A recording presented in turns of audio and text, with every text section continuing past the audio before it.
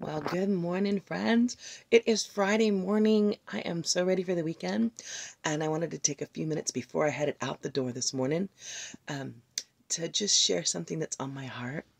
I am actually filming this morning from my room, and as you can see above my head is a limb, a blossoming limb. So how many have ever heard that term? Oh man, she is out on a limb. Yeah, there are times again where life will make us feel like we are out on a limb. What does out on a limb mean? Out on a limb, like out in the wild, that means something's chasing you. You've run up a tree and you've gone back as far as you can, and that enemy's still in pursuit. And you're stuck out on the limb. Sometimes the enemy will go away because he can't reach where you are, and you save the day by getting out on the limb. Sometimes a limb will break. You've seen that happen in the wild. And all of a sudden, the animal falls. Could hurt, or that could be his escape. He hits the ground and goes a-running. But to be out on a limb is usually a place between a rock and a hard place, where the rubber meets the road.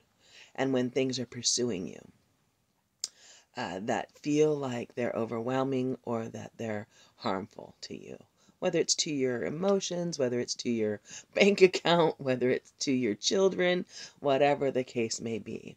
It's something that we've seen in Scripture throughout history. So give me an example. Okay, well, who would be out on a limb? Well, Goliath pursuing David. Yeah, a giant coming at you would be like a day you were out on the limb. Okay, that would be a good example.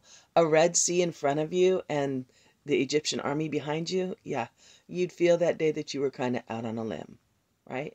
So I hope that you get the picture. We all have moments we feel out on the limb. So this painting not only depicts the limb, but I want you to see what else this limb has. This limb has blossoms. It's a blossoming limb. So you might have also heard the little saying, bloom where you're planted. Yeah.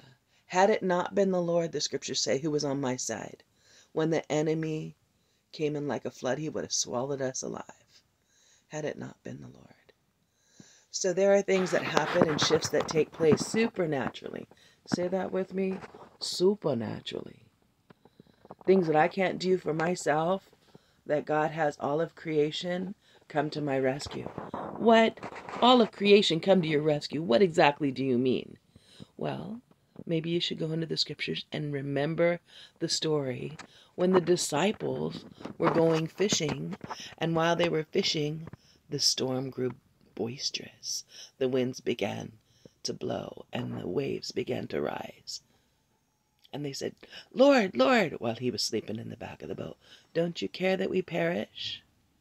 How many of us get to a point when we're out on the limb, and instead of trusting and holding fast what we know, or moving in the authority that we have as sons of God, with Christ now in us, get moved by the storm instead of moving the storm? Yes, so that's my point this morning.